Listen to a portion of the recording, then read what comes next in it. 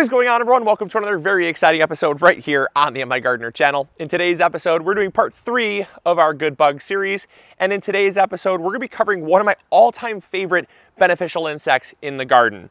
We're going to talk about Trichogramma. Let's go. Bad bugs, what you gonna do? What you gonna do when they come for you? Bad bugs, bad bugs.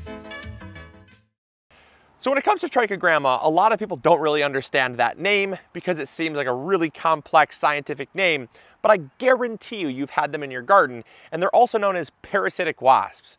Now, parasitic wasps, there's a lot of different kinds of parasitic wasps, but Trichogramma parasitic wasps are one of the most prevalent and beneficial in the garden.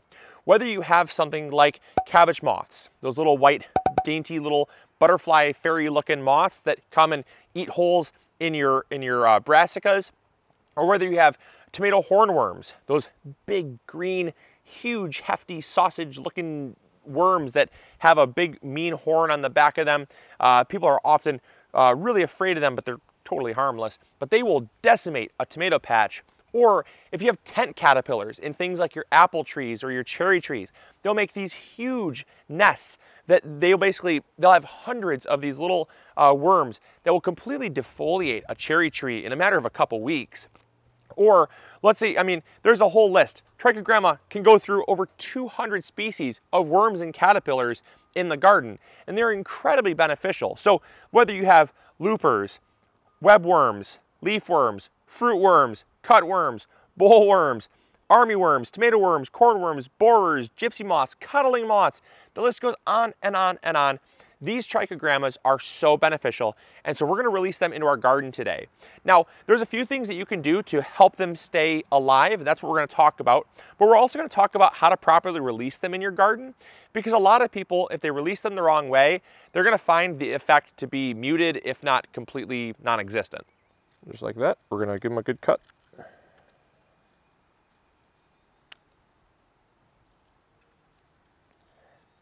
And now we have to just run a string through and hang them on a tree. All right, so now we're just going to take our card with our dormant eggs, and we're simply going to tie it to a branch here on our apple tree. Now you could tie it anywhere in your garden. We're simply just tying it someplace that's going to be out of the way. And like I said, in about 5 days, these are going to hatch and start to control all the nasties in our garden. So very, very simple to do. Nothing's too scientific about it. Just have it out there like that. And once they hatch, they're going to start wreaking good havoc on your garden. You have wasps that they will be attracted to pollen or sugar. Like if you leave your lemonade out, you'll have wasps that come in for those things. These parasitic wasps have no interest whatsoever in those things. All they're interested in is finding a mate and finding a host. Those two things. It's awesome because of that, because you don't have to worry about anything else. They simply hatch. Once they hatch, they become an adult. They fly around, they find a mate, they do the dirty, they sting a host, which is like a hornworm or a cabbage moth, things like that. They sting those insects. They leave their eggs inside those insects. Those eggs will actually hatch inside of the moth or the caterpillar. And when they actually consume that host, they use it as a food source. They kill the host, which is what makes it a pest control method. And then once they hatch, they find a mate, they do the dirty, and they sting something else. It's amazing for that because there's nothing else they really have to do.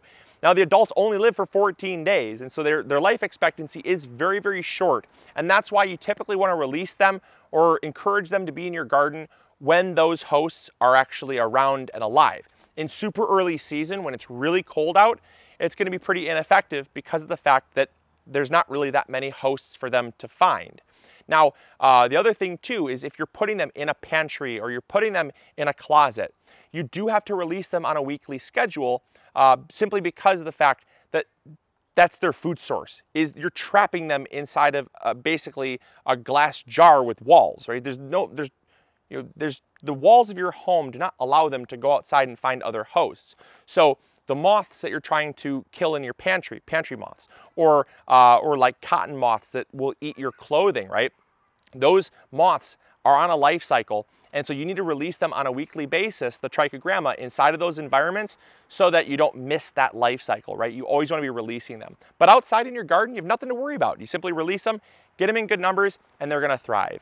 Now the final thing I wanted to mention is overwintering them, because they can overwinter in many gardens, especially those that live in a warmer climate or a higher growing zone. You know, zones 7, 8, 9, even 10 through 12, great zones for Trichogramma to actually survive in, because all they're doing is they're overwintering in leaf litter and debris. We always say that sometimes the messier garden is the healthier garden at the end of the season, and that applies to not only things like ladybugs, but also your Trichogramma, your parasitic wasps. They will live in things like leaf litter. They'll live in little nooks and crannies in your home, underneath the bark and trees. Any place that can buffer from those cold temperatures, they'll survive, they'll go dormant, and when spring comes, they're parasitic wasps again. They go find a mate, they do the deed, and then they sting something and the whole thing happens all over again. So they're a great insect to have in the garden.